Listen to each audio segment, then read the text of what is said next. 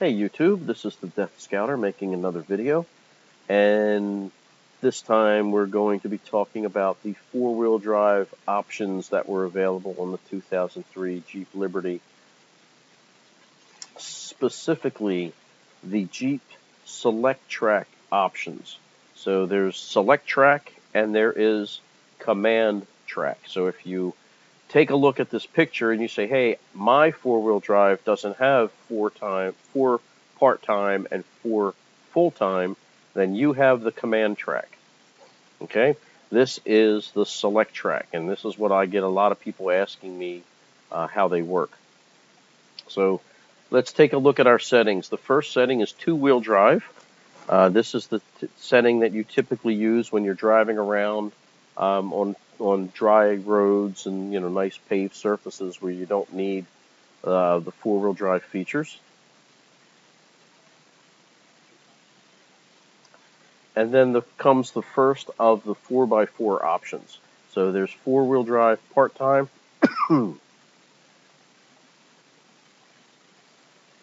and there is four-wheel drive full-time. And then there are also these settings here where you can put the transfer case into neutral, or you can go into a low-range 4x4 setting.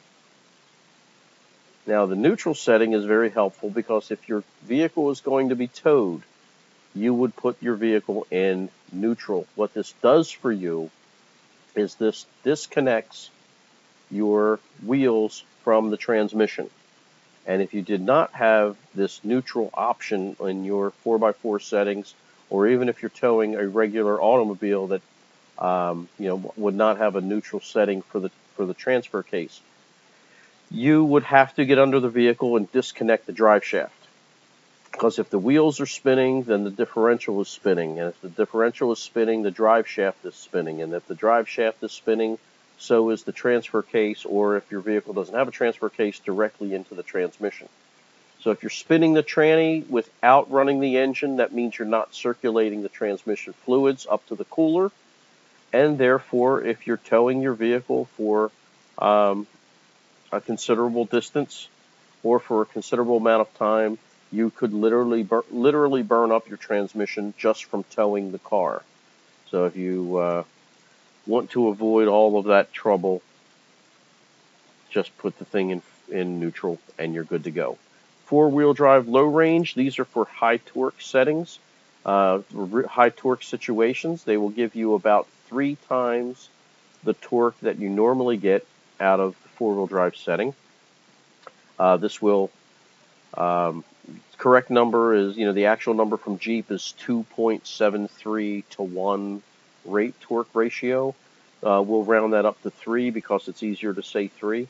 So you'll get 3 times the torque, and you'll also be limited to 1/3 of the speed. This is not the setting you'd use to go to the market in the middle of the snowstorm. This is the setting you would be using to go up a very steep hill or going very slow with lots of power when people are perhaps bouldering or pulling their buddy out of a mud puddle. This is the setting you use when you need every ounce of power that the engine can deliver. So this is not your typical 4x4 setting. It's typically not a range you would use much unless you're a serious off-roader. So let's take a look at your drivetrain. This is your powertrain. Excuse me, I'm sorry. I'm dealing with lots of allergies right now this time of year.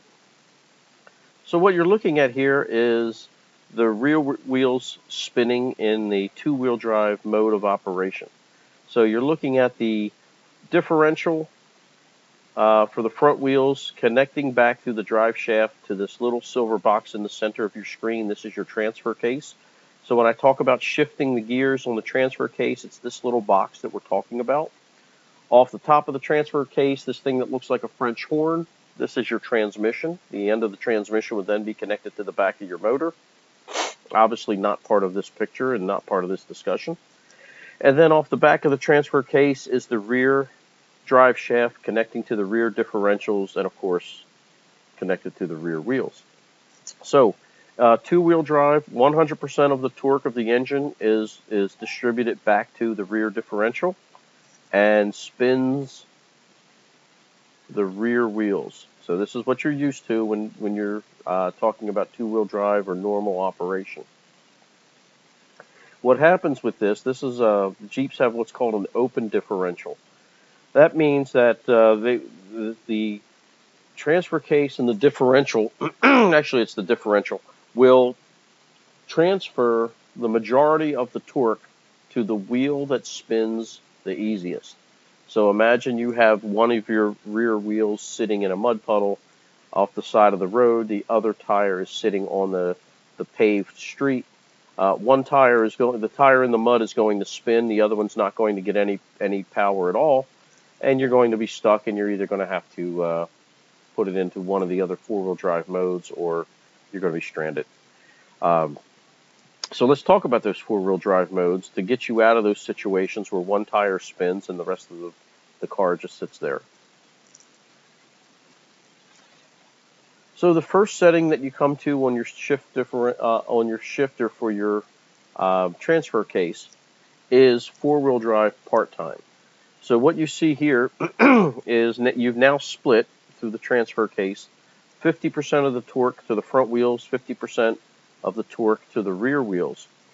So your front wheels and your rear wheels are now locked together. They are synchronized through the transfer case so that if the front wheels spin, so do the rear. This is listed as part-time use, and the reason it's called part-time is that you would only use this setting when you're actually off-roading or on a surface condition where the wheels will have, where there be some what we call slippage.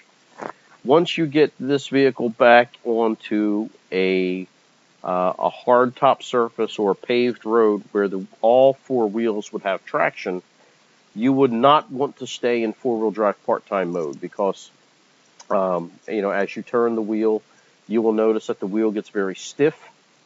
That is because the wheels travel at different speeds when you're turning, right? So imagine you're turning to the left. Your inner wheels would have to traverse a smaller arc. Your outside wheels have to spin faster because they have to traverse a wider arc. And then the difference between the inner and the outer is slippage, right? Your wheels need to spin at different speeds from each other. You will not get that in this setting. And so what you will feel in the steering wheel is that tension that's being put on the drivetrain, the extra strain that's on the drivetrain. And actually, as you turn the wheel and drive on the pavement, it's not unusual to have what's called wheel skipping, where you'll actually start dragging your tire across the pavement and hearing your rubber screech and squeal, because the power of the engine is going to push the Jeep, and you're going to drag that tire across the pavement faster, or you're going to drag that tire across the pavement because the wheels cannot slip out of sync with each other. So this is a great setting when you're four-wheeling. It's not the setting you would use on dry pavement. So all four wheels spin at the same time in part-time mode. So the second setting for four-wheel drive is this. This is the full-time mode. Now the interesting thing about this is that there is a clutch slippage mechanism within the transfer case. This does allow the front wheels and the rear wheels to spin differently from each other, which is important when you're, driving on a surface that, all four wheels would have traction.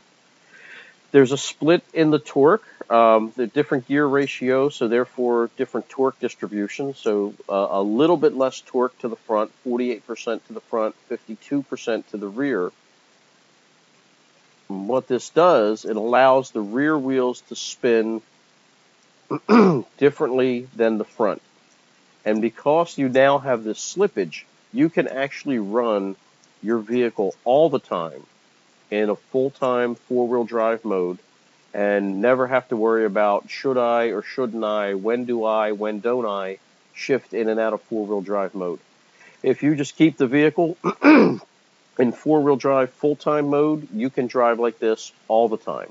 And it's interesting because um, when you look at the fact that you're now doing half of the pushing with the rear differential and half of the pushing with the front differential, this setting is actually mechanically better for your vehicle. Your drivetrain will actually last longer driving in four-wheel drive mode because you're now splitting the torque evenly but amongst two different axles than when you had just two-wheel drive mode and the rear differential was had all the strain on it to propel the vehicle. So you could put it in four-wheel drive full-time and drive like this forever. So this is the difference between full-time and part-time. The full-time being that you can be on dry, non-slipping surfaces, whereas the part-time, you can only be on slipping surfaces, and when you get onto the non-slipping surfaces, you need to get out of that mode of the transfer case. So all the wheels turn on four-wheel drive, but the front and the rear can slip from each other, making this a full-time option that did not exist with the previous setting. So there's the explanation of the Select Trac four-wheel drive. Hope that was of value to you. I am the Death Scouter. I am not a certified mechanic. I am a guy who simply works on my own Jeep and tries to do my own repairs to save money. And frankly, if I can do these repairs, then anybody can. And I document them as best I can with my camera and put the videos out on YouTube to show you, what a guy just like you would be going through if you tackled this yourself. So my camera work's not always the greatest, so I apologize for that up front. But I do try to hold the camera as I'm doing the work. Sometimes it's a little jittery. Sometimes it's, not where it should be. But in the end, I think my videos are pretty helpful and will give you a pretty good idea of what you're going to be in for, when you attempt any of the repairs. And here's a quick list of the repairs that I've got videos for already. Typically, anytime that I work on my car or any of the cars that I own, I go ahead and I make a video and I stick it on YouTube because you never know when somebody needs a little extra help. And that's why I have this channel, right? We're all here to help each other. And if I can help you save some money and keep your Jeep alive and well, my Jeep's at about 220,000 miles. They're just so easy to work on that I'll be, mechanically I'll have this Jeep up until the body falls apart because there's nothing on this Jeep that's not actually pretty easy to get to, which is part of the reason I love Jeeps and non-front wheel drive cars is because they're so easy to get to everything. And of course, subscribe to my channel. I'd love to have you. And until then, I am the Death Scouter, and I'd love to see you subscribe to my network. Thank you.